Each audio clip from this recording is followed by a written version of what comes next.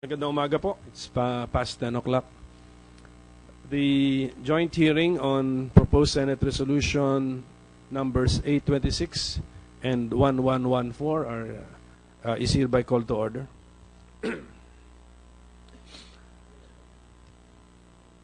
Lubos tayong nakikiramay at nakikisimpatiya sa mga pamilya ng mga nasawi at nasaktan na magigiting nakawal ng PNP SAF sa Mama Sapano, Maguindanao. So may we invite everyone to please rise as we offer a moment of silent prayer for the repose of the souls of our SAF policemen who were slaughtered in that incident in Maguindanao on January 25.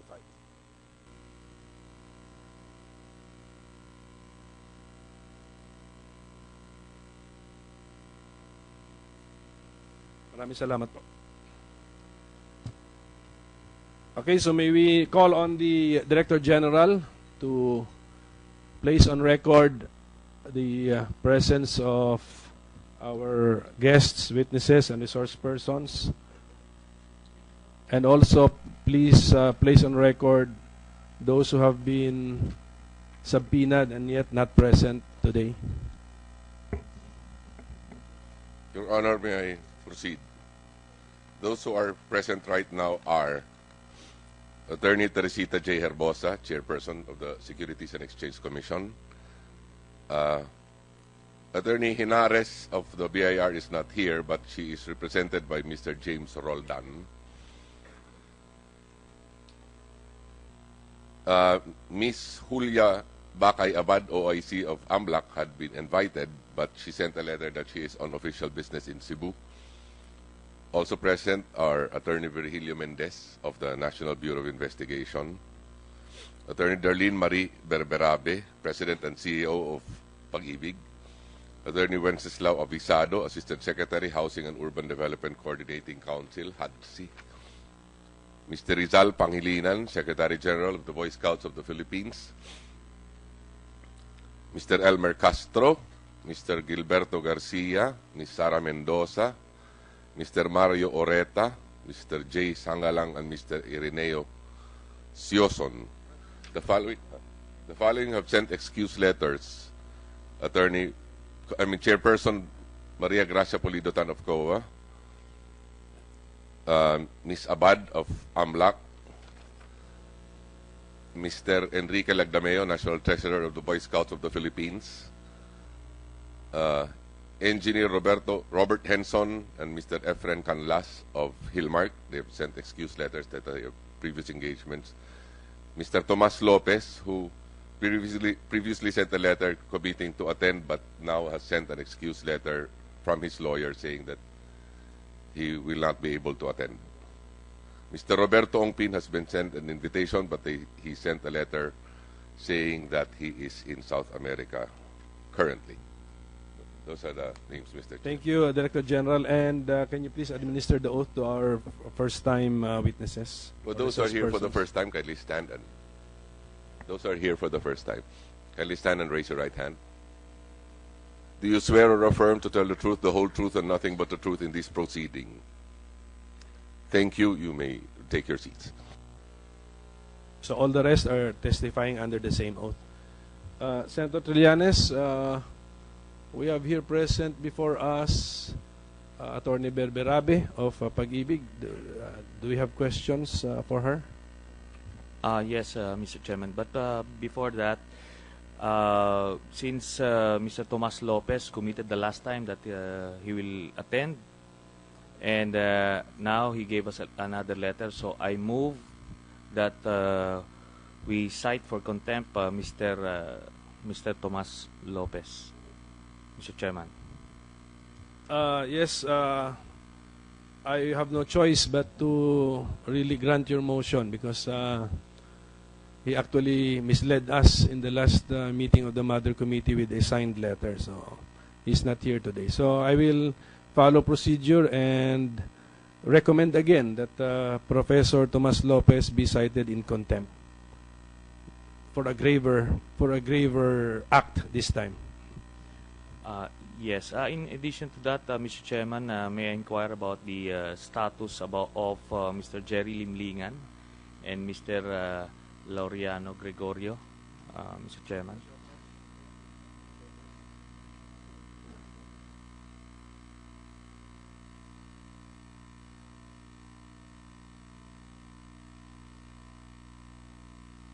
Okay, this is the procedure that we have consistently followed. Those who have defied the orders of the subcommittee, including the subpoenas that we have issued, we first give them show cause orders why they should not be cited in contempt. And then if some respond and some do not, but even those who respond, we look at their reasoning, and if they are not the grounds that they cite or the arguments that they advance are not meritorious, then we cite them for contempt. We recommend that they be cited for contempt. So in the case of Mr. Laureano Gregorio, we are now in the show cause order stage, together with Mr. Jerry Limlingan. But they are in different situations. Mr. Laureano Gregorio, we know his place of residence and we have served the subpoena. In the case of Mr. Limlingan, we have served his subpoenas to different addresses. Hence, in one of our hearings, the subcommittee deemed that Mr. Limlingan has received his subpoena. Therefore, he was ordered to show cause why he should not be cited in contempt. So we are at that stage. But before we proceed with your question to Atty Berberabe, we have here our NBI Director Mendez. Because the subcommittee asked the assistance of the NBI in locating Mr. Jerry Limlingan. And may we get your report, Mr. NBI Director Mendez? Good morning, sirs. On October 27, the Bureau received your letter dated October 20, requesting the office to serve the subpoena on the following persons: Jerry Limlingan Jr., Gerardo, Miss Lichnok, and Irene Chong, Kemser Chong, Aimee Chong, Iris Chong, Kim Chong, and Erlinda Chong. Now, on the following day, that was October 28, our team was directed to serve the subpoena to the given addresses. And on October 28, in the afternoon at about 4:45, we submitted a return of the service of the subpoena to the office of the Senate Blue Ribbon Committee with the information that the persons that was mentioned in the subpoena was not contacted. The details of the service of the subpoena, Your Honor, is mentioned in that report that we have submitted to your office, dated October 28, to be exact, signed by the undersigned, Your Honor. Thank you, NBI Director. Anyway, that is only for the record because the subcommittee already decided that since we have given multiple copies of the subpoena for Jerry Limlingan at all his known addresses, the subpoenas have been deemed served. So we are past that stage already. So he has now been ordered to show cause why he should not be cited for contempt. So any other questions for the NBI Director? Yes, Mr. Chairman. Let me just inform the NBI Director that according to the testimony of Atty Berberabe, Mr. Jerry Limlingan is a consultant of the HADC and among other government agencies. So maybe we can monitor the people close to Mr. Jerry Limlingan, particularly the Vice President. I'm sure they meet regularly or from time to time, so we can better track his movements from there. Just an advice, NBI Director. Thank you. Yes, sir, we'll do that. Atty Berberabe, are you a member of the HADC? The Pagibig Fund is a member of the HADC, so HADC would have a quarterly meeting where You are the all- representative of Pagibig Fund Of in the HADSI. Pagibig, yes. HADSI is a council, It's di a ba? council. You are the Coordinating representative. council, yes. And you mentioned in the last hearing that Mr. Jerry Limlingan is a consultant of the HADSI. Yes, Your Honor. So how is he able to perform his duties as a consultant if he is always in hiding? Your Honor, when this subcommittee requested me to relay also to HUDC to get the contact address, so the HUDC sent to me a response stating the address on record, which I will submit later. But also based on information from the HUDC, the technical consultancy was from August 2010 to 30 September 2014. So, medyo consistent po dun sa hindi na rin siya nag-appear sa HUDC and in the meetings. As far as you know, sino ba nag-testify sa Omni? Is Jerry Limlingan already now in the papers of Omni, SEC papers of Omni, a director or an officer? Who knows about this?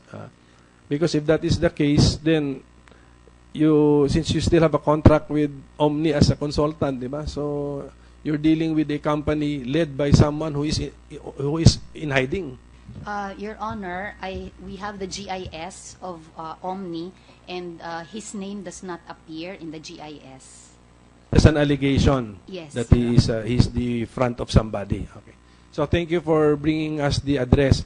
Anyway, that's the address appearing on his consultancy contract. Okay. So NBI Director, thank you very much for your cooperation. But the request for your assistance in locating these people is still there. Okay. Yes, Your Honor. Okay. Thank you, NBI Director. You're free to go. Yes. Thank you, Your Thank Honor. you. Senator Trillanes. Thank you, Mr. Chairman. Atty Berberabe, up to this time, you're still not aware of the true owners of Omni. You're already being, what's the legal term? Judicial notice. Oo. Alam na yata ng buong Pilipinas, Atty Berberabe.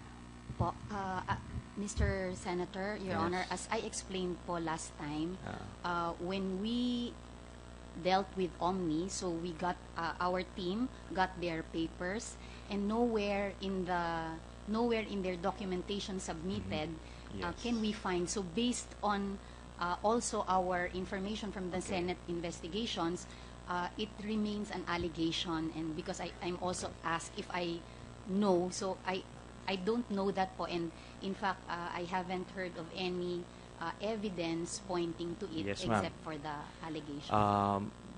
Siguro before that was understandable, but you mentioned that every 4 months you renew their contract. So ngayon sinasabihan na kayo na may sabihin na lang natin probable conflict of interest because of the owners are alleged to be dummies of the Vice President. So would you still insist on renewing their contract, Atty Berberabe? Pursuant din po to your recommendation in the last hearing that Senator Cayetano asked us to confer with the GPPB. So ginawa po namin yon, nakipag-usap kami po sa GPPB so that we can confirm on what is the best way to handle the bidding. So naunawaan po ng GPPB yung aming sitwasyon on the trust and confidence, and we have agreed that we will renew it on a month-to-month, and then i-bid out na po. I-bid out na po para mawala na lang yung appearance of non-bidding or non-regular bidding. Okay. This is actually a friendly advice to the President of Pagibig, because it will appear that you continuously favor the Omni Security Agency as recommended by the Vice President. So it's time to rectify that situation. Okay? Yes. Now, Your Yes. Your Honor, I have agreed po to to talking with the GPPB, so that's our next step. Pero gusto ko rin lang po na ma-reiterate ulit na kung favored at favored lamang po, I would like to reiterate the disqualification of Omni in the much bigger contract, which is the 193 million. So kung Yes. corruption po ang ating iniisip, saan po kaya ang mas pagkakakitaan kung totoo po na talagang favoritism? Pero ang Panyera, if you look at SCRA, kawawa naman yung mga municipal treasurers sa Mindanao, 2,000 pesos kulong. Your contract with Omni is 5.7 in 4 years. So fair is fair. I mean, kulong yung municipal treasurers. If you remember that case, di ba? I mean, kawawa, 2,000 pesos. Graft and corruption, kulong. So 5.7, pasok pa rin. So we have aligned with the GPBB on what is the best, but they did recognize po the difficulty of the situation and that we encountered in the determination of the.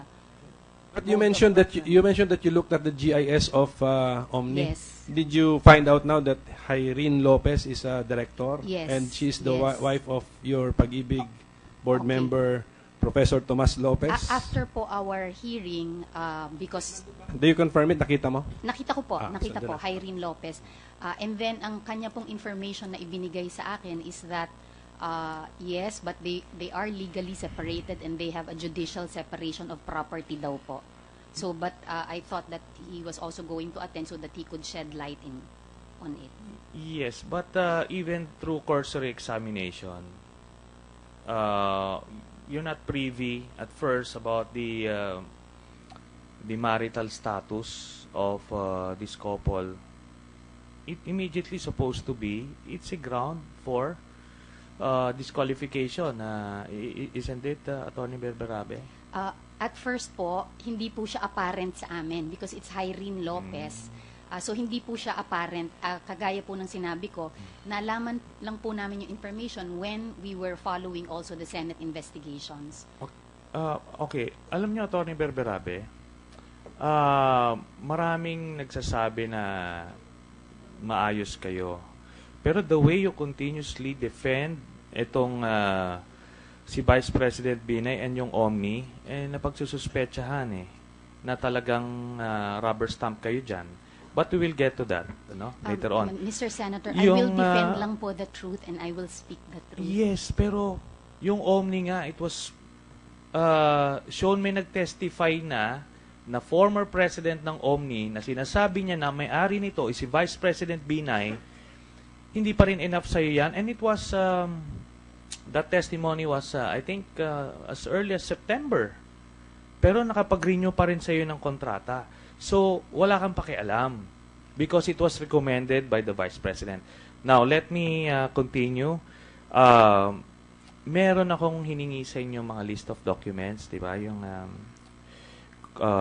list of, what's this? Yung mga security and janitorial services contracts entered by Pagibig from year 2010 to present. Were you able to submit all of that? Mr. Senator, I just got the subpoena duces tecum before this hearing po. So, I received a duces tecum last week. The documents have been submitted to this subcommittee. So, yung bago po, we just received a while ago. Okay, but you commit to submit the same, Atty Berberabe, in the interest of transparency kasi maraming humahanga sa inyo sa UP College of Law. So we'll have to show that you are, at least Pag-ibig is the paragon of transparency and accountability. Okay? At consistently naman po ay ako'y Yes, nagsasabi na I will submit. Okay, then we will just wait for those documents, Atty Berberabe. So, the one that we subpoenaed last hearing, you're able to submit everything? Opo, Right, kumpleto okay. po. Opo, Kompleto. submitted. So, I commend Atty Berberabe for that. And ito na lang next list of documents, antayin po namin. We will submit po. Okay. I don't have anything else for the Pag-ibig, Chairman.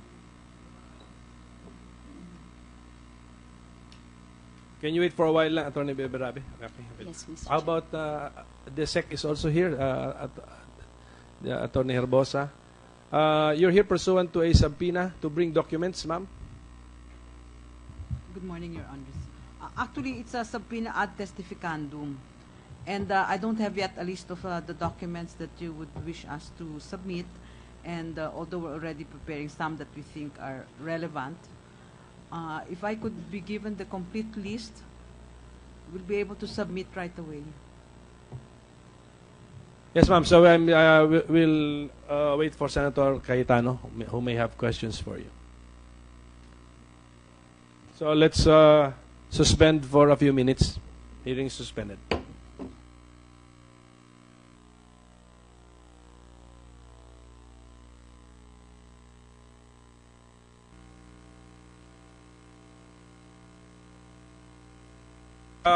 Let's resume. Session resume. For the purpose, we are resuming for the purpose of excusing Atty Berberabe. There will be no more questions for you today. So, ma'am, so sa next hearing po. Thank you very much. Okay, so let us now suspend for a few minutes.